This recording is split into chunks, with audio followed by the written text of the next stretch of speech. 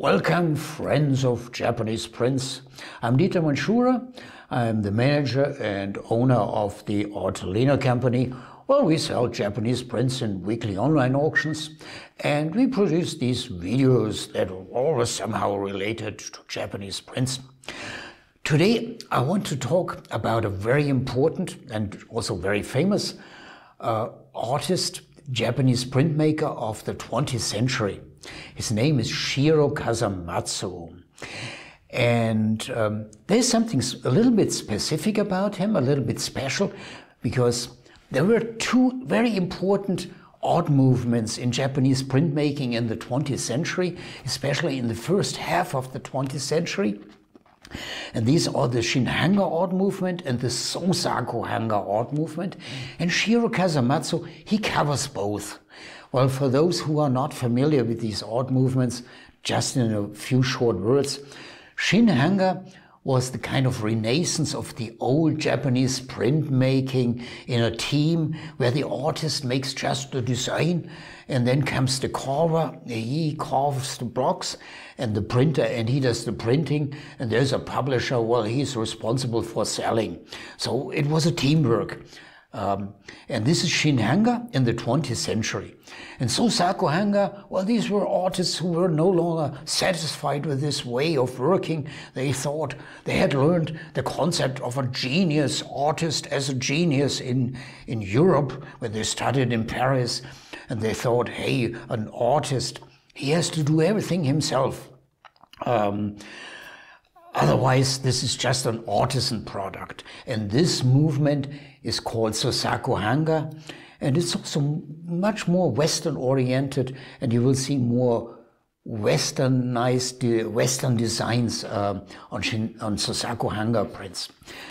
Well, this just as a small excursion, but back to our artist, Shiro Kasamatsu. He was born in 1898 in Tokyo, and at the age of 13 was the usual age for Japanese youth, but also European youth at that time, to start an apprenticeship or to start to work. At the age of 13, he joined the painting school of Kaburagi Kiyokata. And a few years later, and there he learned painting, and he learned printmaking, woodblock printmaking. In 1919, Shiro Kasamatsu met Watanabe Shotsaburo. And Watanabe Shotsaburo, he was the guy who, we can even say, the inventor of the Shinhanga art movement. He was the great mentor, and he was a publisher, so the guy who was interested in selling, yeah, like a print shop. And Shiro Kasamatsu started to make designs for Watanabe from 1919 on, and this went until the late 1940s. And until then, Kasamatsu had designed so roughly 50 prints for Watanabe. From 1948 until 1950, just 2 years, Kasamatsu made 8 designs for the publisher Kinjiro. He had left Watanabe, just 8 designs. You will find these 8 designs not very often in the market, very rare, and the cooperation lasted only for 2 years. And afterwards, in the early 1950s, then Shiro Kasamatsu changed to the publisher Unsodo. Unsodo, an old traditional publisher in Kyoto, not in Tokyo. And I will show you later prints, and you will begin to recognize a little bit the difference between these different periods of creativity of Kasamatsu. Yeah, and it doesn't stop. In the early 1960s, Kasamatsu began to work completely for himself without the team of a publisher, Sosaku-hanga style, experimenting in this, and, well, not only self-designed but also self-carved, self-printed, and often also self-published. Yeah, they try to sell themselves, not using a publisher.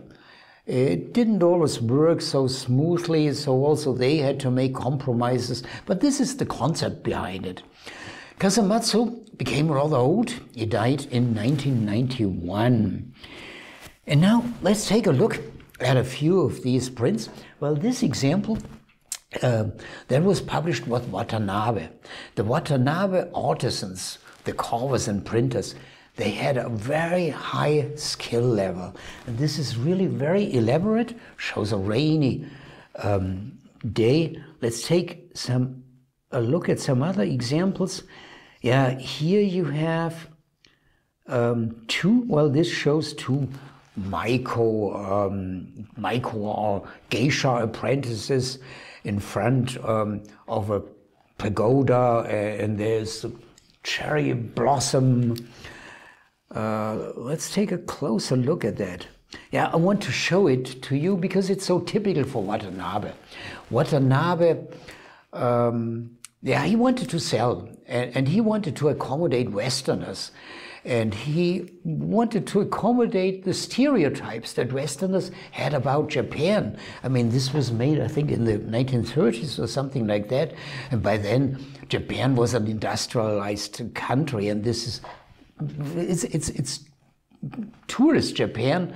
I sometimes call it Disneyland Japan. It's not the reality anymore, but nevertheless, these are beautiful prints, yeah? And I don't say this is in a negative sense. I love this shinhanga, but I want to mention it. Another example, yeah, here, pine tree on a rainy day.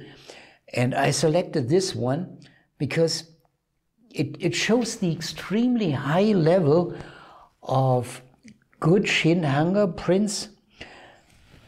When you look at that, yeah, it's a rainy day. You really have the impression, hey, that's ugly. There you have a small person with an umbrella, and you have the feeling, oh, it must be cold outside and unpleasant. You never get this feeling when you look at a Japanese print from the 19th century. And this is the high art of shinhanga, and therefore many people, including me, appreciate shinhanga prints. So let's jump to the next. Yeah, these are two examples of these 8 prints that Kasamatsu made for the Kinshiro publisher. It's rather close in the style and also in the skill level to the way how the Watanabe artisans worked. And as I said before, very rare, not often to be found in the market, and expensive like the Watanabe prints, especially when they are early.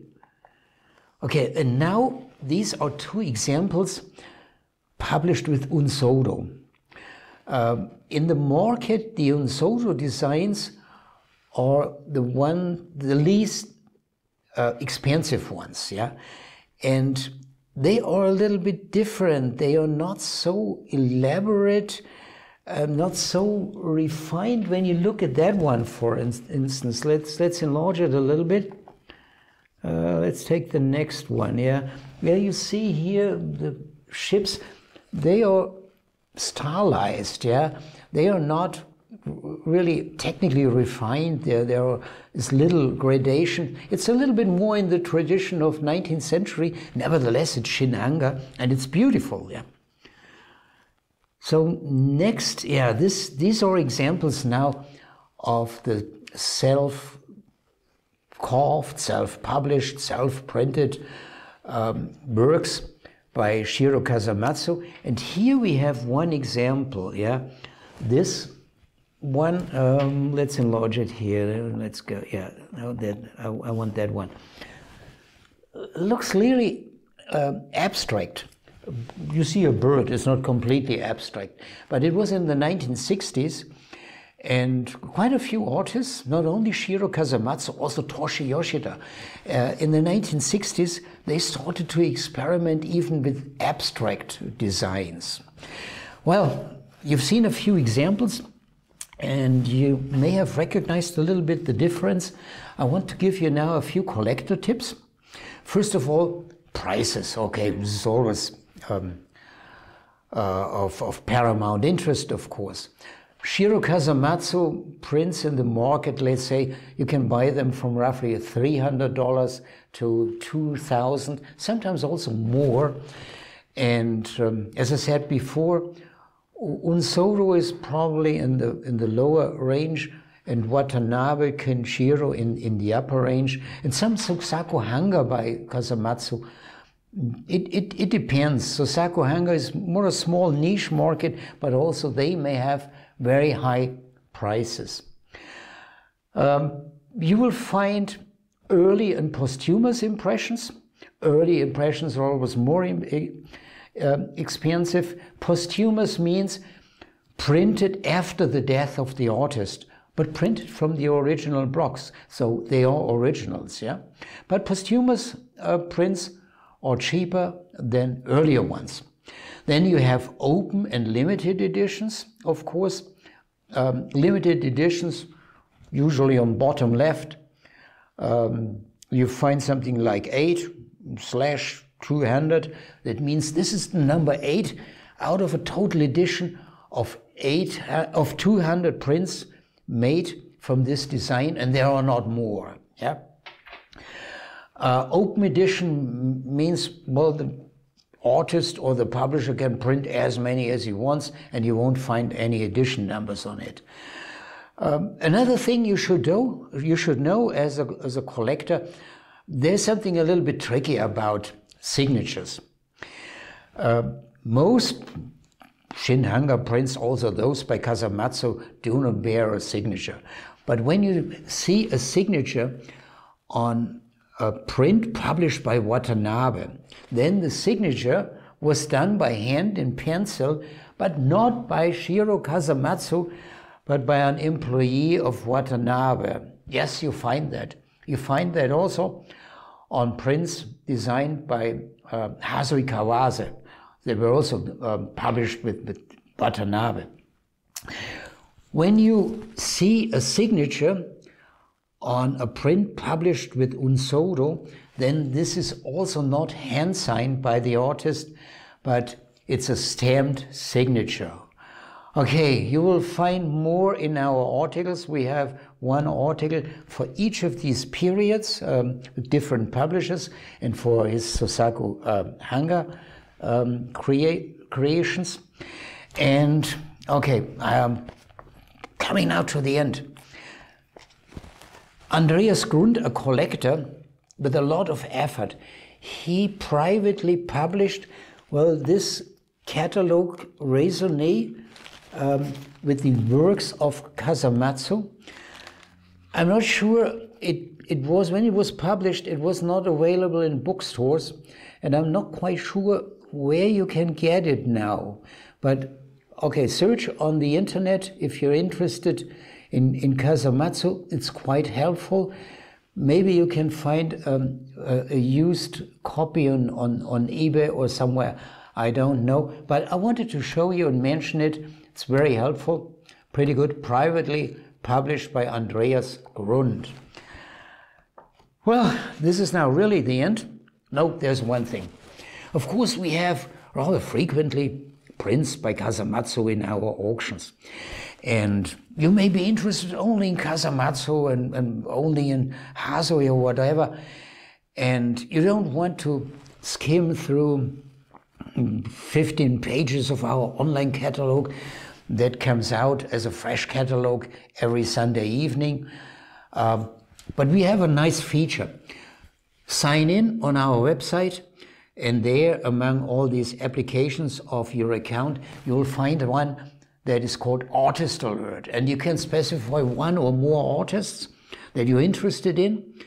And when we have prints in one of our auctions, our system will automatically send you an email and notify you about this print, even show it with a nice image in the email. Well, really enough. Long video today. Thanks for your patience, and Please take care of yourself, and I hope to see you for our next video. Thanks, goodbye.